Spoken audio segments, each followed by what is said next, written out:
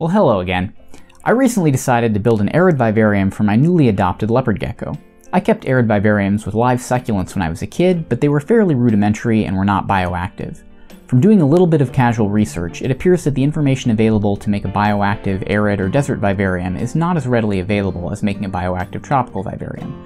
So I decided I would try to use my familiarity with desert ecosystems and leopard gecko husbandry to set up a bioactive and enriched arid vivarium. I'm still waiting on a few items that I need to set up the final enclosure, but I wanted to discuss the basics of the setup. The substrate mix I'm going to be using in my setup, the light required to grow desert plants indoors, and maybe touch on potential plant and cleanup crew species. On my annual trip down to the Mojave Desert, I made some field observations that may be informative to keepers of pet reptiles. Specifically, I was looking at substrate within the Mojave scrub habitats and how those might be extrapolated to leopard gecko and other scrubland desert species, but I took some temperature and UVB measurements when I was down there as well. Leopard geckos come from Afghanistan, Pakistan, Iran, and parts of India. They're one of the most common lizard species in captivity, and there are many opinions about what substrate is most appropriate for them. Many keepers are cautious of sandy substrates, and the most extreme keepers insist that no loose substrate is appropriate for leopard geckos due to the risk of GI obstruction. My position is that the risk of impaction on natural substrate is overstated. To back this up, I wanted to see photos and video of the habitat where leopard geckos live in the wild.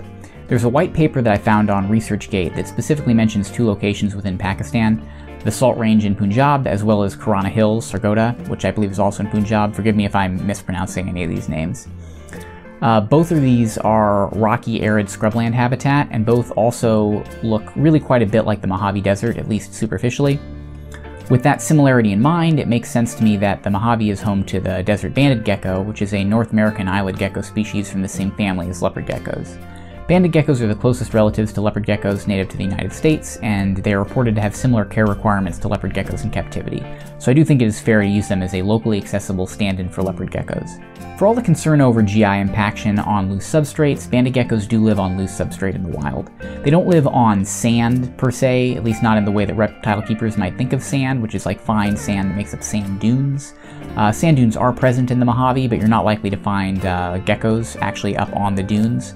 Rather, banded geckos live in rocky desert scrubland habitat where the soil is made up of a substantial amount of decomposed granite, and the topmost layer is essentially loose, coarse sand. Lower layers are more compact, and these layers are where plants root and the animals are actually digging their burrows. Footage of wild leopard geckos is very hard to come by, but the two videos I was able to find show the animals on substrates with what appear to be a similarly loose surface layer. With all this information in mind, I feel that impaction from a somewhat loose substrate is unlikely based on the habitats of these species in the wild.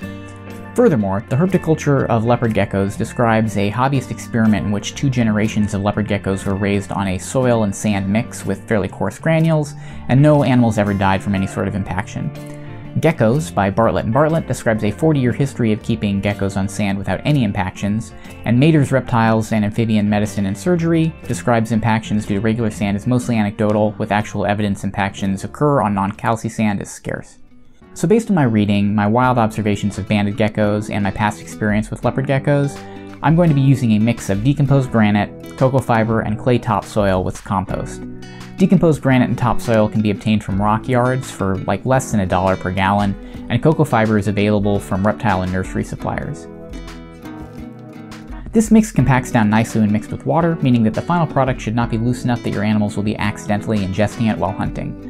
I've tested this mix on a few plant species that I bought, and so far they appear to be taking to it quite well. I've tested a few succulents, a small Joshua tree that I grew from seed, and a sage plant. I'm hoping to obtain a few additional plants before setting up my enclosure. COVID closures have drastically decreased my access to specialty plant suppliers, unfortunately. Desert plants require much higher light than tropical understory plants that are typically used in tropical vivaria. I use a light meter to get a rough idea of the output for my artificial lights. A large well-lit tropical terrarium is probably 100 to 200 foot candles at the bottom, whereas full sun in the Mojave, when I took a measurement, was actually 1700 foot candles. I'm going to try a very bright LED grow panel that is 5000K, which is the color of daylight. This panel appears to be of sufficient brightness, but it does have a reputation for burning out, so we'll see how it works.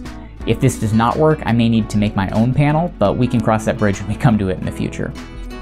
As for cleanup crew, I'm not entirely sure what my plan is, to be totally honest. I have mealworm and superworm beetles, and I will introduce springtails and isopods into the moist hide. In the Mojave, there are flies, beetles, and ants, and all of these bugs seem to do the majority of the scavenging, but I obviously can't introduce ants or flies into my enclosure, so I'm going to be going with just the beetles. If anyone has any ideas beyond beetles, please feel free to leave me a comment and I will give it a shot. When I was down in the Mojave, I was hoping to come across some blue death feigning beetles. I found one, but I didn't end up collecting him, I just let him go. So that might be something that I try in the future as well. I'll leave you with some footage of a few desert species that I saw on my recent trip and the UVB indices and temperatures they were found basking in. Thanks so much for watching and take care.